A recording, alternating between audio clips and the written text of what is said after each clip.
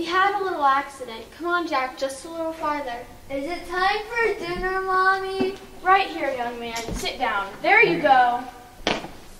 Thank you. Will the movie be starting soon? No, Jack. This is the nurse. We're at the doctor's office. You took a fall when climbing down the hill. Don't you remember?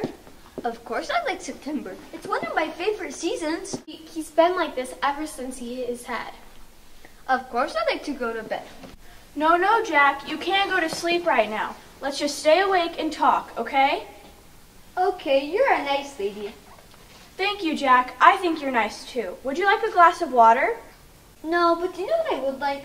What? A glass of water. Oh, okay. You stay right here. Don't move, okay? Okay, nice lady. So, do you think he's going to be all right? We'll have to see what the doctor says. He must have had quite a fall. What happened exactly? Well, you see, Jack was supposed to give his dog a bath today, and I agreed to help him. Bad idea. We got a bucket from his mom and headed up the hill to fetch a bucket of water. It was going to take two of us to carry the bucket back down. And believe me, that trail is treacherous. I know what you mean. I've come close to falling on that trail on several occasions. The town really ought to do something about it. I completely agree. So, anyway, Jack isn't the most graceful guy I know, even on a good day.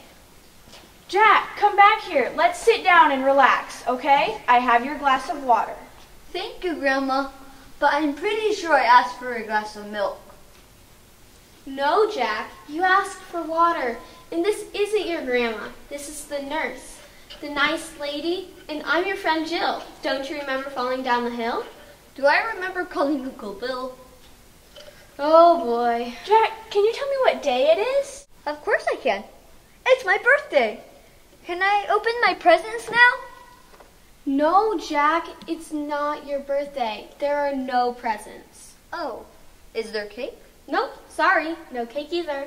You two sure don't throw a very good birthday party. So how did Jack end up falling down the hill? Did he slip on something? We climbed up the hill, and when we started to dip the bucket of water, out slithered a little garter snake. Snake! Snake! Where? Well, I think you can guess how he lost his balance. Jack is deathly afraid of snakes. Snake!